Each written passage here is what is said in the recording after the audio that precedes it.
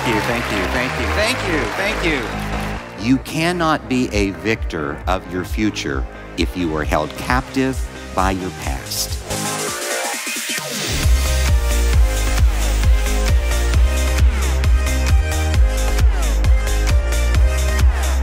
Where do you want to be? Do you want to be a victor? You want to be a victim?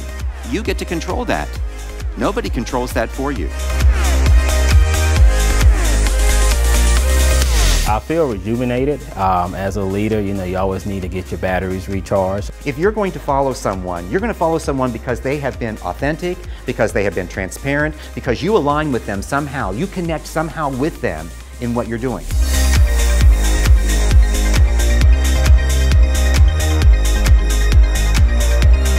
Dr. Troy brings a level of energy, a level of compassion that other presenters may not genuinely have. Everything you do is about people.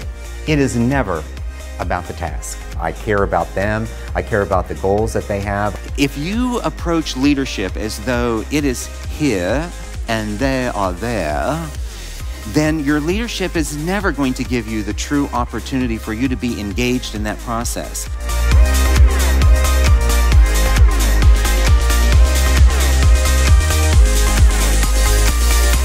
Transformational leaders are more concerned with the development of the follower than they are of them being in charge. Dr. Hall can take one concept and make it perfectly clear to someone who's never even heard of it before, but at the same time have a seasoned professor kind of go, The main goal in presenting my talks or my presentations or my workshops is to connect with the person, to really help them be able to expand beyond where they are today. But can you lead from a perspective of transition?